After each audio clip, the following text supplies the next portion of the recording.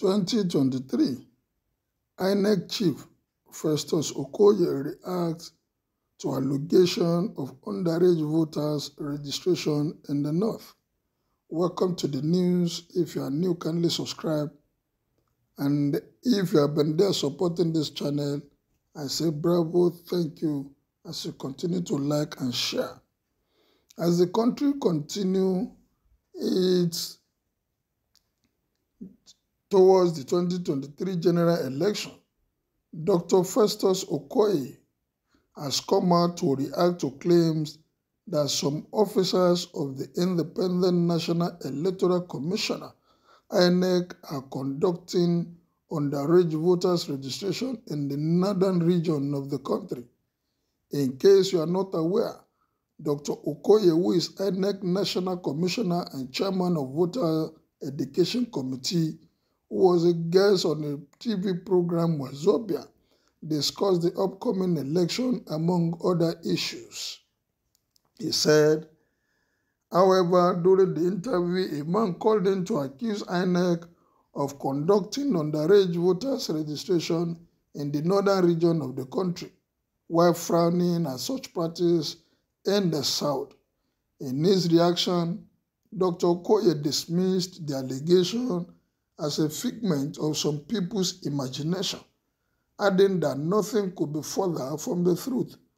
Going further, the INEC chief argued that the commission has staff from various ethnic backgrounds stationed at its offices scattered across the country.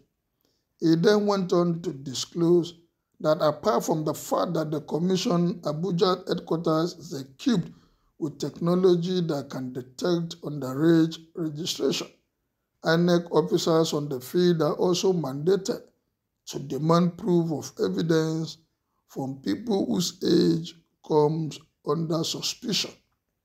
The issue is that some people just sit at home and begin to imagine certain things in their heads. When you visit any of our offices scattered across the Federation, you will notice that our staff are from different parts of the country. You will see Igbos, Hausas, and even Igbira, people working as INEC staff. So then why is the suspicion rampant? People see before they come out to make comment. And I'm sure it is what people have observed, what they have seen during election days. That is why this rumor will not go away. So nobody will see underage person and register them to vote. But is it possible that eligible voters people are registering multiple registration and giving to these younger ones to go and vote? Have they been able to check or detect that? Apart from that, we also have facilities in our office that can detect underage registration when a 9-year-old child visits a registration center claiming to be 18 years of age. Our staff will demand a document of proof, he said. How many proofs have they been able to check? Well, this kind of comment would definitely elicit reactions. A lot of reaction has come up on this. Check all those accusing INEC of underage voting. They think they know, yet they don't know nothing. They are mostly from a particular part of this country. They said videos to that effect are available to see, and you are still doubting by tagging a tribe or a region. Well, we are not ready for this country. Oh, now I remember that one Felicia is the end product of one of these issues. Instead of listening and promising to look into the matter, the man is justifying what is happening.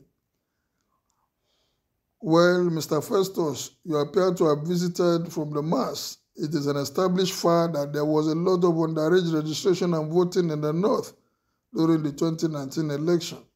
I wonder what led you to believe that it is not happening again, or that it is a figment of the imagination of the complainant. The underage voters from the North is more than 4 million votes. Mr. Okoye, don't deceive Nigerians because the watch you are wearing on your hand, you doesn't need a mirror to look at it. It is time. The issue of underage voting has been in the North for a very long time and still there till tomorrow. So what you are supposed to be telling Nigerians now is that Inec is finding a way to copy it and know that it doesn't exist. Even you used to talk about it when you were with the civil rights group before joining Inec. So please don't deceive Nigerians because you want to defend your paymasters. That is why you are talking with the two sides of your mouth. Who are the uncultured people? Can you imagine? People talking as if they know everything. You mean you didn't see the underage voters in the North during previous elections? This is the worst reporter from Inec. In recent memory, the truth is that children less than 9 years voted in 2015 and 2019. So where were their age detection machines? I pray that the new system will help this time. Otherwise, more children will vote in 2023 and beyond. Because in the North, it is the norm. But why did Festus Okoye deny the fact that children had always voted in elections in the North, with pictures of children lining up, branding voters' card, and actually being accredited to vote and then going ahead to vote? No, sir. Underage children do vote in the North. Well, it is for Inec to come out with every fact to make sure that this, if it has been happening, to make sure that this is stopped. I live in the North and I witnessed that several times. If they don't issue them voters' card, how come they are at the queue during voting period? Okoye is a typical Nigerian elite. We are seeing these things happen at every election cycle. Children lining up in the North to vote. Are we blind? INEC should do the needful and stop coloring the situation. This INEC official don't want us to know or say the truth, even when there are several videos clipped to prove as an evidence that the Northerners don't even deny the accusation. They even claim that in their own way of politics. What about voter registration in Niger Republic? Until Igbo starts doing the needful, let us all go out and register when it is time. Well, this is a lie from the pit of hell. We have seen it and we are still seeing it. Southerners are pitiful. In the past, the alleged cows were counted as people during the census. Now they claim underage registration. They make all these baseless claims without any evidence, just because they know they are outnumbered and there's little or nothing they can do. Did they say why it was removed from Abuja and moved to the regional office? We don't need to know that. Let him defend what he knows. Festus Okoye seems to be ignorant of what desperados can do in political space, especially in this country that nothing is impossible with politicians.